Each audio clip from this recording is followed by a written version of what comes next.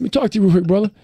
People don't like that shit, man. But I'm not going to allow you to go to a place that's going to be hard to get out of. It's going to be hard. If I allow you to gain 5 more pounds, or allow you to take 4 more days off of school, or allow you to keep on procrastinating in your fucking life, and I see it, and I tell Jennifer behind your back, I'm doing you no fucking justice. Right. Zero justice. So where this world is now, you can't say a motherfucking thing. I do. I still do, and I always will. Don't like me. Don't like me. I'm good with that. That's exactly what's going on with like fat models. That's it. I'm People proud. are like, you're beautiful no matter what. But that's not true. And the thing about it is, I have no problem if you want to be fat. I have no problem with anybody. If you want to be whatever the fuck you want to be. But make sure you fucking, if you're fat, motherfucker, go be fat. Go be real fucking fat. But let's be real. Nobody wants to be fat. Nobody does. That's why I said it, man. Nobody does. It's not true. They will pretend. I'm fine with it. But if I could give you a button that you could push and boink. Be skinny. All of a sudden you'd have this incredible body. Yep. Everybody would push that button. But what happens is, man, we get in this world where it gets hard. Yeah. And so the harder it is, the more you start to push back. And the more you push back, and then it's not right for people to talk about. It's not right for, like, let's say you are fat. I was fat. That's why I talk about it. Go ahead and say something, motherfucker. I was fat too. And it was hard as fuck every fucking day to get up. I know what it feels like. When you roll your fat ass out of bed and all you want is some fucking damn cinnamon buns and shit and fucking chocolate milkshakes. I know what it is. I know exactly what it is. But I can't want it more than you. And so many people just want it the easy way. I'm sorry, man.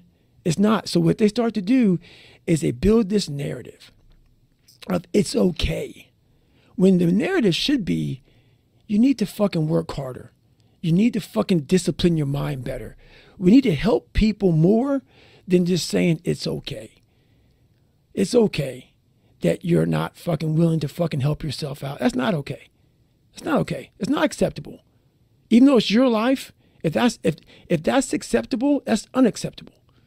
And there's a lot of people in this world, me included, that if I accepted that, I wouldn't be anywhere. So yeah, a lot of people just fucking, they start creating a narrative about themselves that make it okay. The ultimate get out of jail free card. And now the world is set up to have so many get out of jail free cards. Everything is okay. And you can't say a motherfucking thing about it.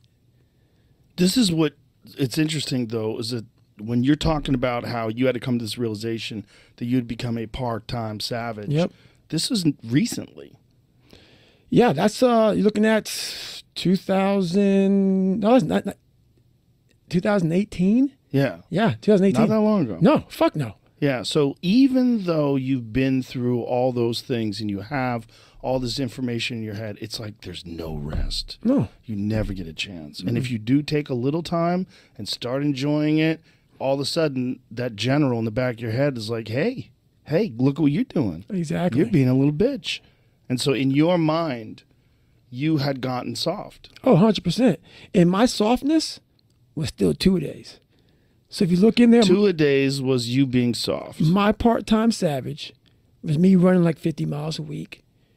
Me fucking not, because what I used to do and what I do now is I got to a point, I'd be running. I was like, okay, man, we could do 10 miles today.